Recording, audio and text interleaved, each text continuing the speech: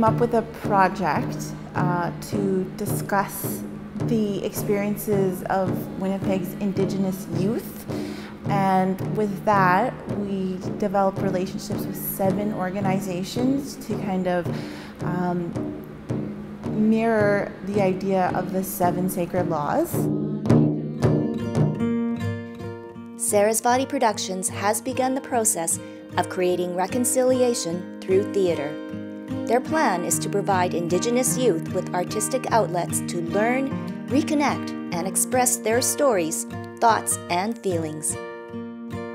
We're working with Children of the Earth High School, with Marymount School, the Knowles Centre, Indigenous Leadership Development Institute, Inc., Manitoba Youth Centre, as well as Wabung, and Nidinaway Drop-In Centre for Youth as well.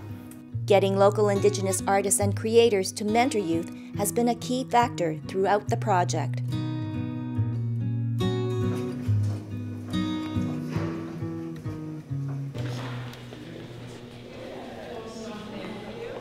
So they talked about some interest around fashion, and as a designer in town here, I thought about how can I connect reconciliation with fashion, and how do I kind of amalgamate those two things, because you really don't think that there is a connection. So the message I wanted to relay with these students was choices in fashion, supporting Indigenous artists, and really just giving them some awareness about the pollution and all the environmental effects that fast fashion has today.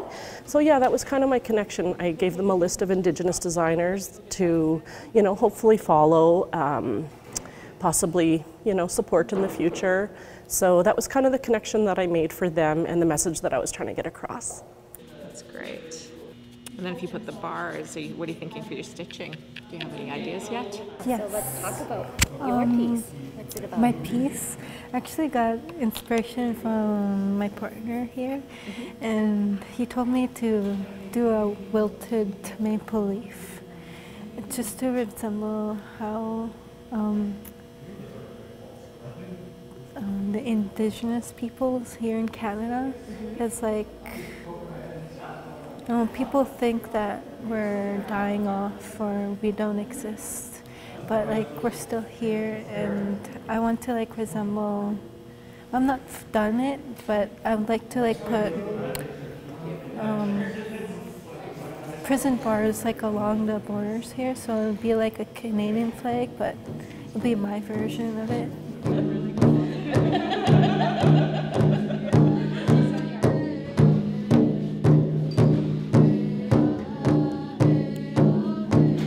First of all, these kids are so talented. It's unbelievable. The messages that they're relaying, it just blew my mind these last 2 days. So I'm really excited to see how they utilize it in the final public production. We're going to stitch them all together today, and then I think as they decide, the other organizations, what they produce, then they'll kind of figure out how it'll be used in the final production. But I'm really looking forward to it. I'll be there for sure. Pieces of a larger story are being created all over the city, all to be woven together in a final theatrical production in spring of 2020. Here's the scissors, so just cut long big. Well, right now I'm doing a star collage. I chose the star collage because I like the idea of putting diamonds together, bringing things together, working in a group, and I wanted to create something really beautiful.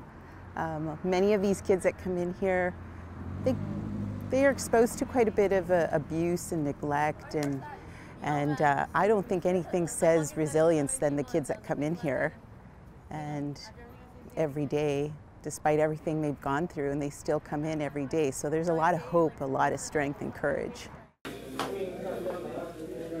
So what we decided to do was a little bit of epoxy resin work.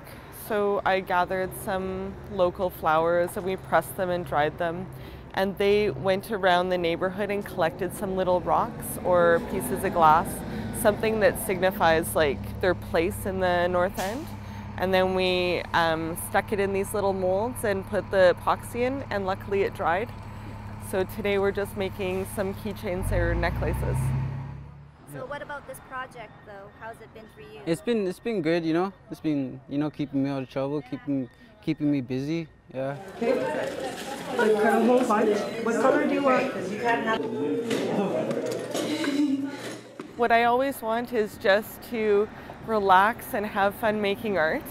But we did have a theme to work with about the experience in the North End. So when we're relaxing and having those moments, we throw in some conversation about their lived experience here. I like to see kids talk openly about what they're going through.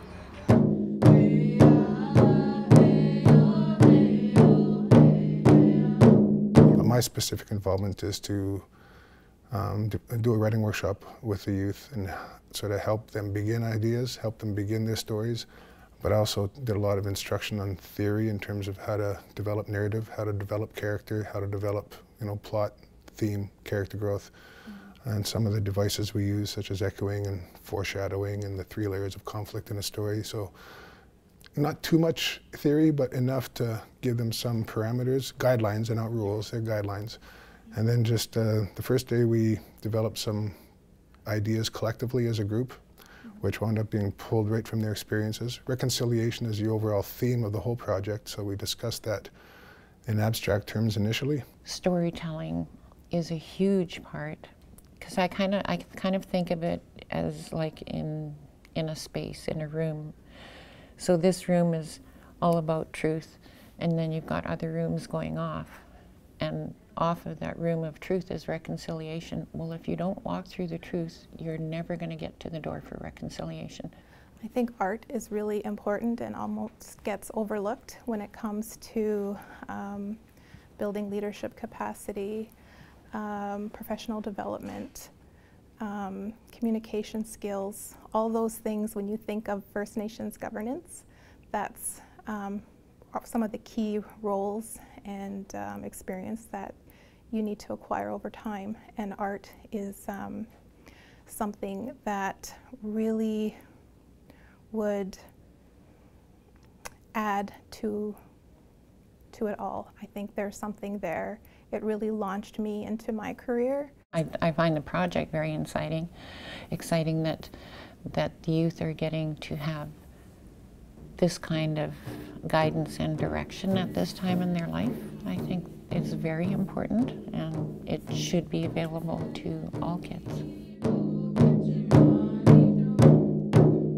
We're here at Wabung, and it's a community organization, and we work together with some of the young women who come through the drop-in center, and we created this tree. We actually went out and foraged this tree. Maybe that shouldn't be on TV, I don't know.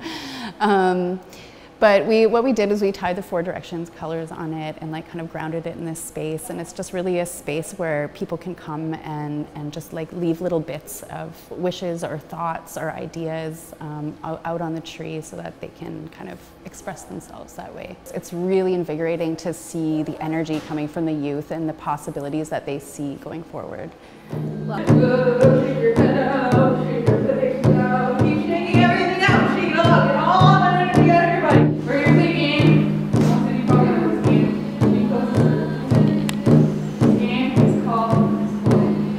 In general, I'm a shy person, but I do like drama and acting.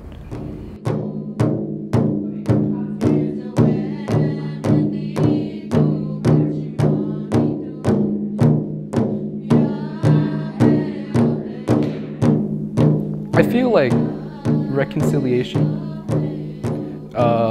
and like being here at MTYP they have a lot to do with one another, because I'm always feeling accepted and I'm always having a lot of friends, and I see so many familiar faces. I keep coming back because of those familiar faces, and I feel like I belong, and I feel like I belong. Reconciliation to me is like understanding both sides, but like what Indigenous people had to face, like the struggles they faced and are still facing today, and not like sugarcoating or censoring any of it, and like being fully aware. Just treat everyone with respect and talk to everyone that doesn't know about Canada's past and teach them so they can just be better people.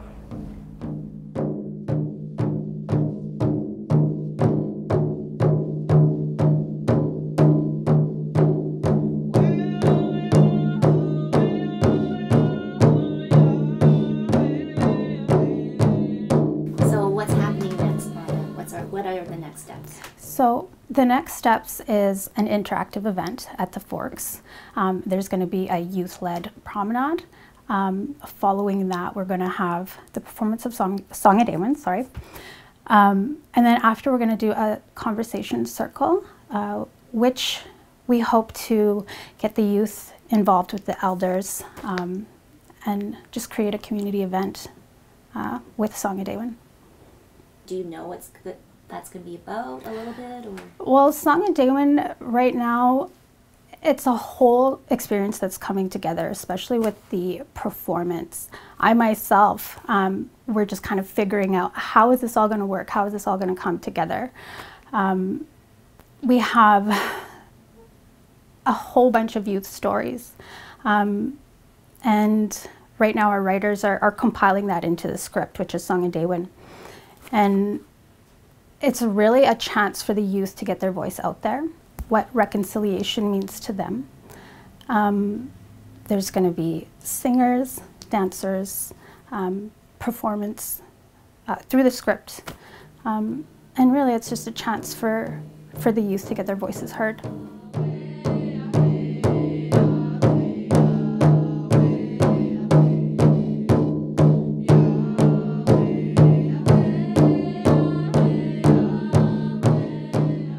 There's been many youth that have impacted me personally. Just hearing about their experiences and their life, and I've overall taken away from this project and the youth is that the Indigenous youth of Winnipeg are ready to reconcile. They want a place to learn and speak and forgive. And forgiveness was a big thing for me. As growing up as an urban Indigenous youth myself, I was angry. I'm still quite angry. And hearing that kind of forgiveness come from the youth was very eye-opening for me, and it gave me a lot of hope. When I was invited, I was okay, well, I'll come do it because it's an important thing, like it's that reconciliation, right? And that residential school. I've been to other places like Toronto, Montreal to meetings to try and support. I just couldn't do it because of the horrific stories. So listening to these younger generation here, they're so brilliant, they're so sharp. Like we didn't have that when we were young. And just listening to them, I was just amazed. Like I told them, I said, you know, you're our future. And you're the ones who's going to hopefully change this world for better.